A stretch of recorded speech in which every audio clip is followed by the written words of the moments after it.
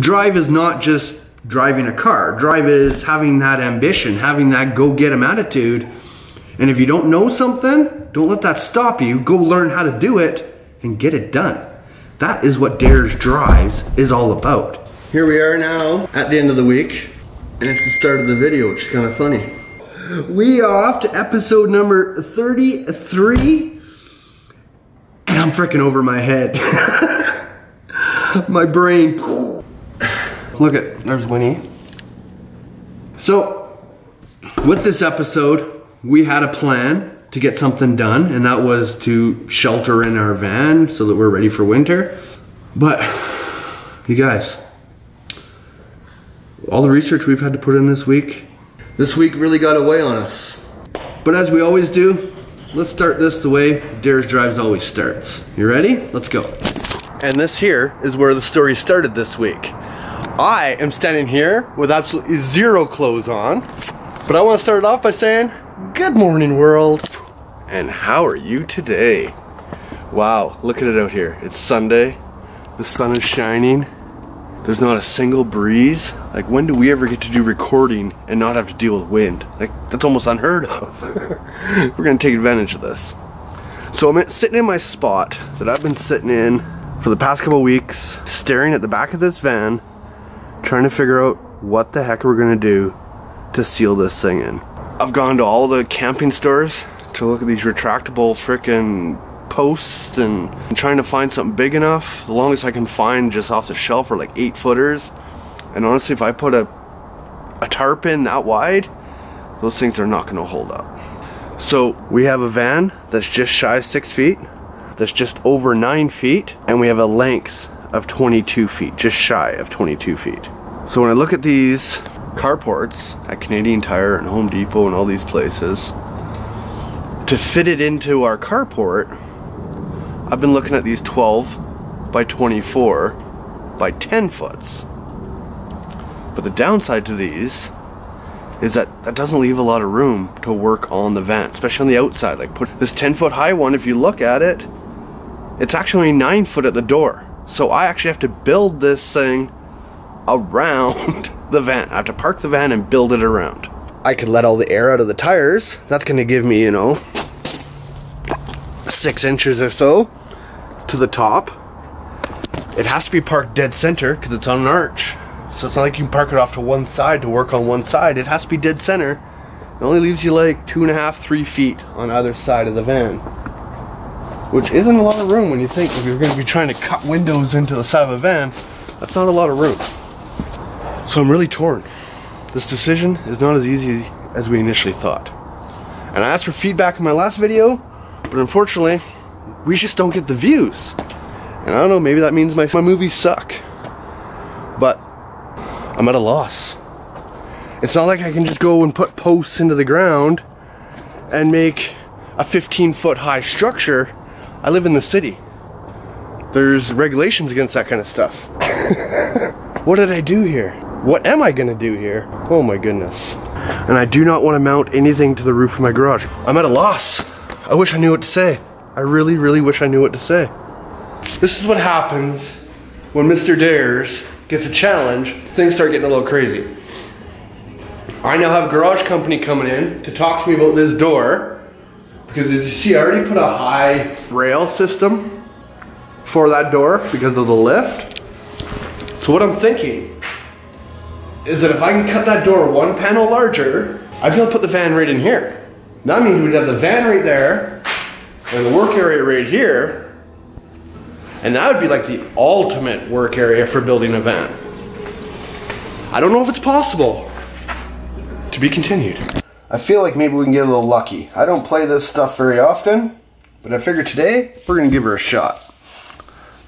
Maybe we can afford to have somebody build this van for us. That doesn't work very good. Let's try this one. This thing sucks. And this is a true sign of what our life is. We have to work for everything. Nothing ever comes for free. So let's carry on. So guess what? I have to turn you on real quick because this just showed up. Hey bud. I think you got a few big boxes for me today, right? Yes sir. How many boxes are there? So what I'm gonna ask you, do you think you can meet me at my garage? And I'll open up the big back door. Awesome, thanks bud. Oh, this is for next week's video. Yeah! What a nice garage, man. Thank you, sir. Perfect. All right, hold on, this. Awesome, thank you, sir. And there they are. Yeah. All right, bro, have a good weekend. With camera, then? Yeah, I do have vlogs called Dare's Drives. So this that you just saw show up, this is our first real pieces to our van build that we're talking about. And it's going in next weekend. Make sure you hit that subscribe, and you can follow along and see what it's all about.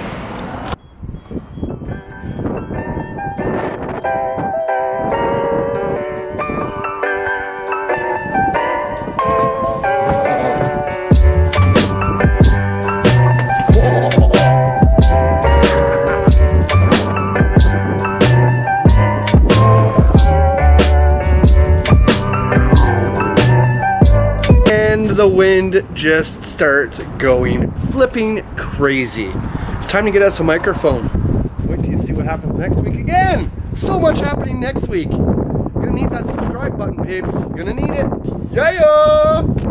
I know you can't hear me. Whew. I just finished a full day with some big bosses that came into town. But we have a positive side.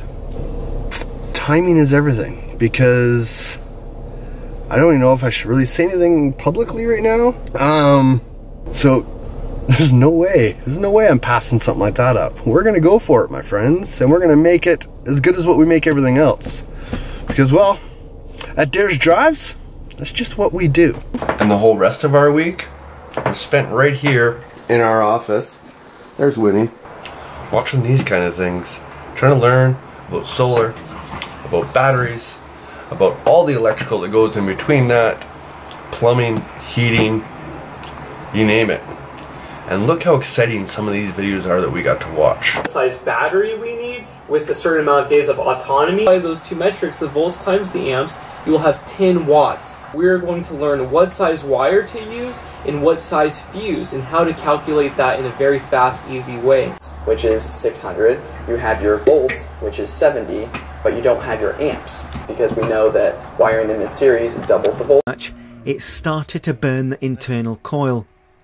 The conclusion from this test is that charging lithium batteries at low RPM results in the alternator overheating. 35 volts and 17.2 amps. Whew, my brain is fried. Okay, guys.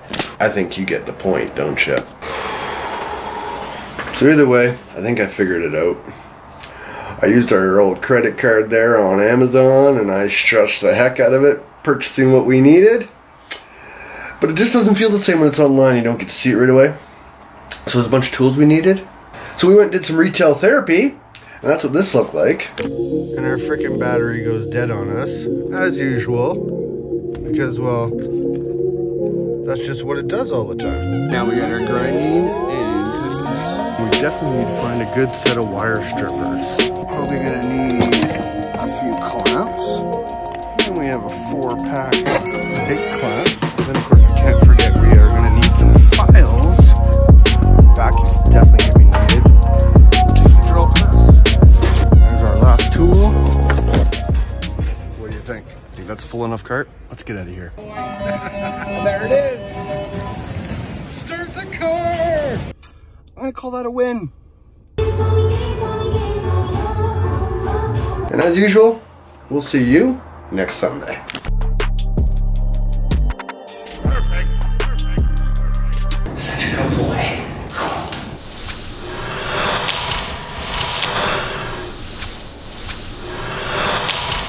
You whip it! Whip it! Yeah, whip it good!